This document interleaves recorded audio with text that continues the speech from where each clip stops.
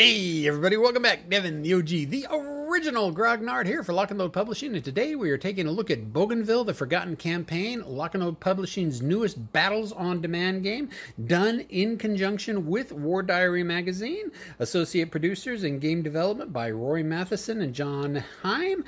Game design by Michael Taylor. This was mostly the game done by the gentlemen over at War Diary magazine, and we are publishing it for them. We've got a really cool relationship with Roy and the folks over at War Diary magazine. We of course tend to think that War Diary magazine is probably one of the best wargaming magazines out there, and as such we've entered into a very nice relationship with them.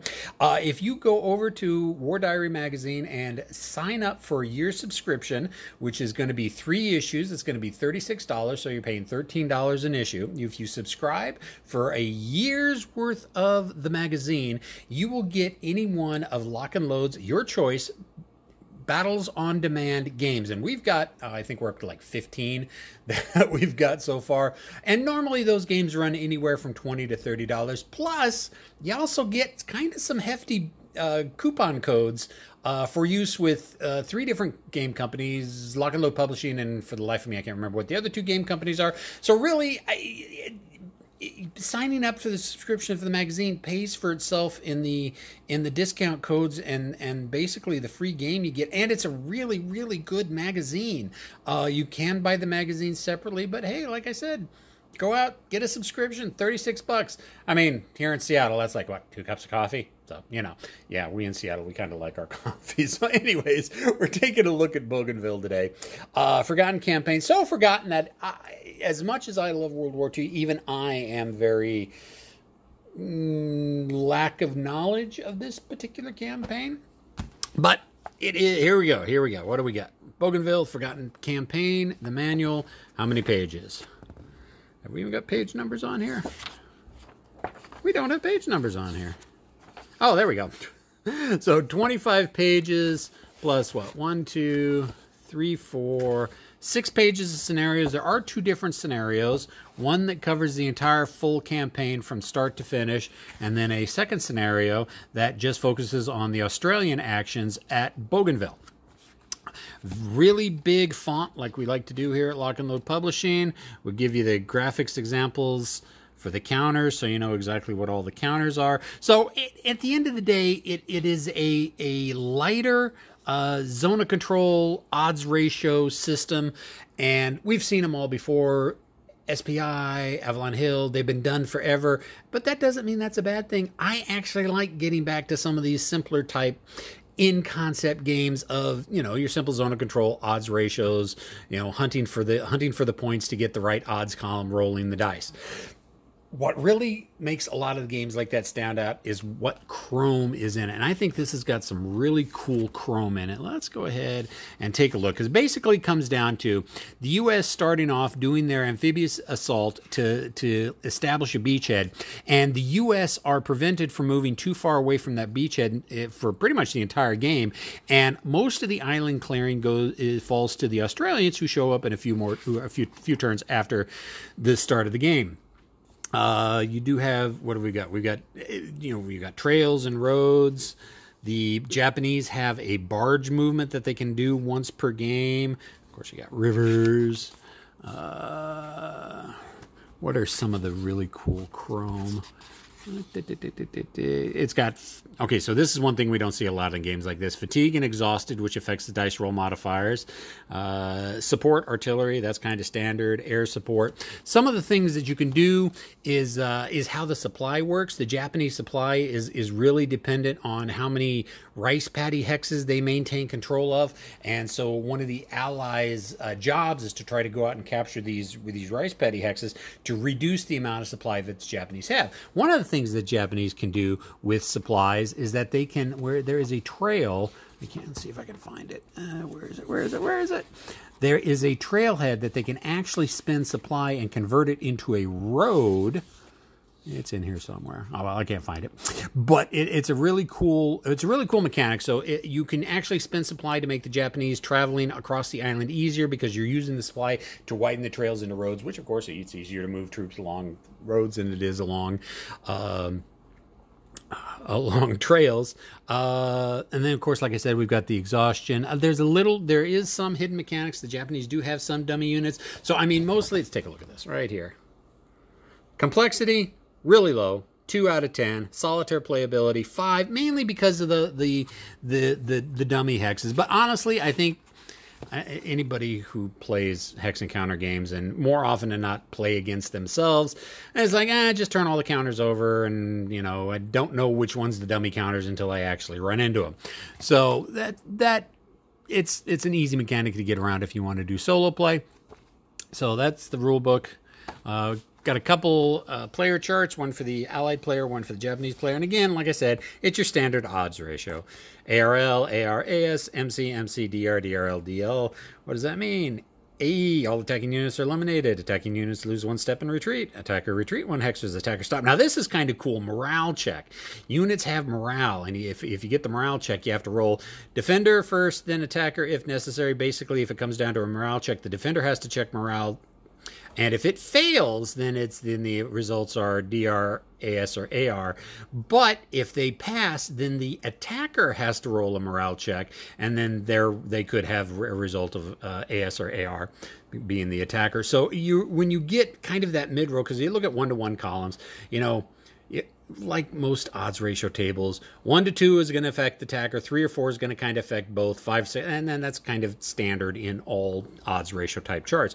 But so when you get the 3 or 4, the morale check, the defender, if they make the morale and the allies don't, well, that's bad for the allies. So I think that's kind of a really cool mechanic that we don't really see often enough. So we're going to see how that plays out in the game. And then DR, defender retreats, DRL, defender takes step loss, so on and so forth. Yeah, really, really kind of standard what we've seen. And then of course you got amphibious flanking attacks, Japanese supply tables, and your terrain effects chart. And the charts are both the same for both sides, and nothing on the back. So both sides have got the same exact chart. It just one's green and one's brown, depending on what side you're looking at. Counters, very low counter count. I mean, what, maybe 1, 2, 3, 4, 5, 6, 7, 8, 9, 10. 1, 2, 3, 4, 5, 6, 7, 100 counters. I mean, you don't see a lot of games like that. And, you got your fatigue counters, and then there's step loss counters, and then there's the barge movement, close air support, Green Island, which is one of the Japanese supply locations that the Allies can try to capture to reduce their supply points. Japanese victory points. Yeah, there it is. Buin Road built. So you put this counter out there between Buin, the city of Buin, and someplace else, and you basically follow the trail.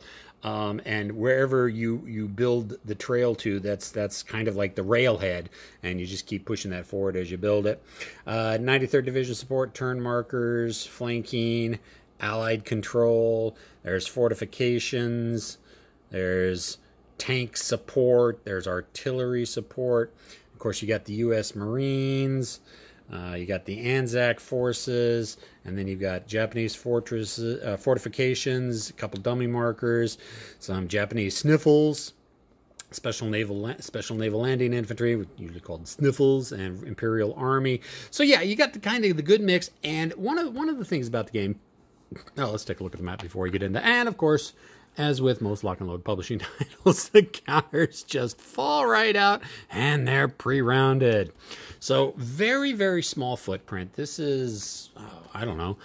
This isn't even 11 by 17. It's more an 8.5 by 17. Really, really large hexes. I mean, my thumb is huge. So these are at least good inch and a half hexes. So you got a lot of open space. And let's take a look at one of the counters. They pop right out. They sit in there nice and neat. Let's go ahead and zoom in a little bit. There's a lot of space around the hexes, so you're not going to have stacks of hexes running into each other. So I really, really like that. I mean, as an old ASL player, old squad leader player, we'd have these tiny hexes with these tiny counters in them, and I just can't do that anymore. I don't think many of us more mature, I'm just going to say that, more mature players can deal with that. But the entire Bougainville area, and you've got the different terrain types. Now, and of course, you know, you turn record track, the Green Island, which the Americans can invade, flanking attack, 93rd Division if they're fatigued, air support, and then kind of, this is the actual turn, oh no, that's supply. Okay, so supply over there. Turn record track here. Each turn is about 2 months long. Each hex is about 7 miles. And as you can see, the campaign lasted from 43 to 45, so not very fast-moving campaign or very dynamic campaign.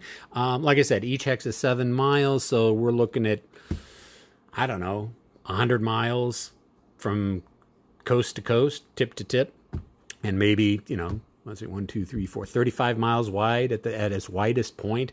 So very slow, very difficult ground that was fought over.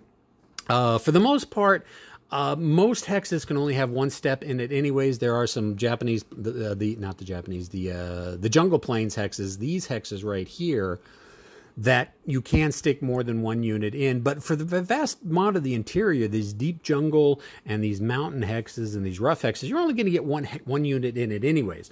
So, and if you look at some of the counters, I mean, the Japanese are beefy with, they've got some 4/4s. The first number is the attack value. Second number is their morale. Of course, the Marines, 6/3, 4/3, you know, all that. And then armor actually is a support unit, so that can actually be stacked in with anything else.